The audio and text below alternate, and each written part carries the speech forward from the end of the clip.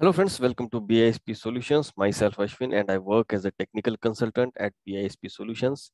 BISP Solutions is a tech company and provide technological solutions across the world.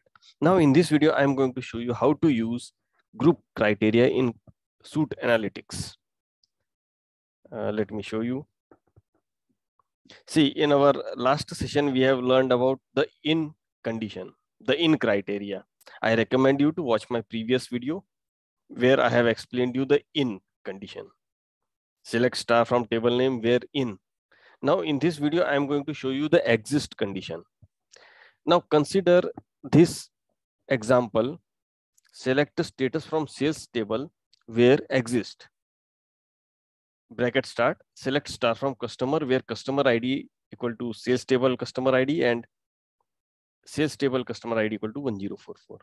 Now normally in MySQL database, tables are connected with foreign key and primary key. Similarly, here also, we will not write the same condition as it is. There are different technique to use exist.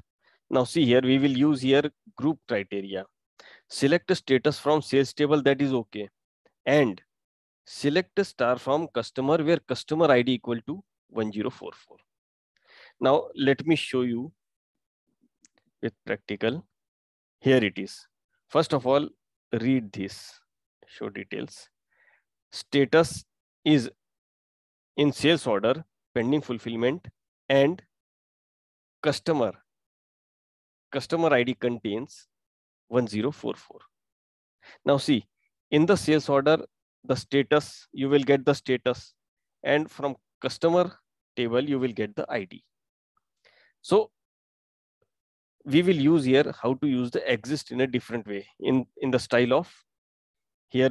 Let me show you. Here is transaction status equal to sales order, pending fulfillment, and here group criteria, customer. Now similarly, you can add here one more criteria, as many criteria with the help of and or. Now how to create this, I will show you. Let me open analytics in another tab. Here I have opened. Now we have to select the sales table, right? I'm going to select a new data set, sales order. Okay.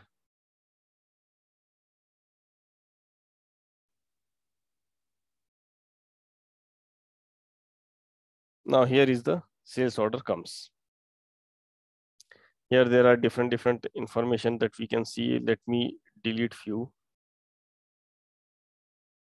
Customer is okay.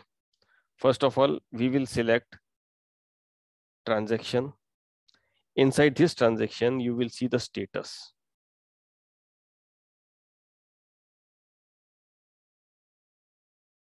Here, status, I will drag it here. Now, pending fulfillment, right? And then apply. Now, all the sales orders where the status is pending fulfillment, it comes here 177 total, right? But we want to extract only those where the customer is BISP Infonet, that is 1044. The ID is 1044. Now we will not add just below this. We have to click here, add new criteria, right? Then we will click the customer, because customer is also associated with sales order with the help of primary key and foreign key. So I will click here customer. All the necessary information comes here. Then we will go here. Let me show you the ID.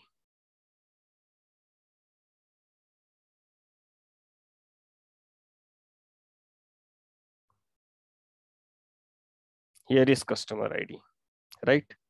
Now I will drag it into here, not here. This is the sales criteria, and here we will add the customer here. Contains 1044. Apply. Now see here the 1044, it will search from customer, and pending fulfillment already searched from sales. So it means two tables are involved in this criteria. Let me show you. Now see here, only 4 rows are extracted.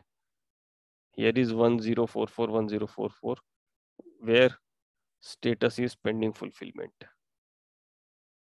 If I show you the sales order also, here you can see pending fulfillment criteria will be seen here, pending fulfillment. So in this way, we can extract the data with the help of add new group criteria. Now here also, if you want to add new group criteria inside, that is the nesting of query. So you can add as many criteria, and here all the associated tables, for example, in sales order, the customer, the department, all these tables are associated. So that's why they are showing here. You just need to click here and select the appropriate criteria and the value. Now see here, I will show you, show details, status in sales order, pending, and then and. So this is the difference between the simple SQL query and the suite analytics query. Here we have to apply the group criteria, and with the help of and or condition, you can extract the data. So guys, I hope this video will be helpful for you. So keep practicing suite analytics and subscribe my channel. And if you have any doubt, you can write down in the comment box. I will try to satisfy your query. Till then, thanks for watching. Goodbye. Thank you.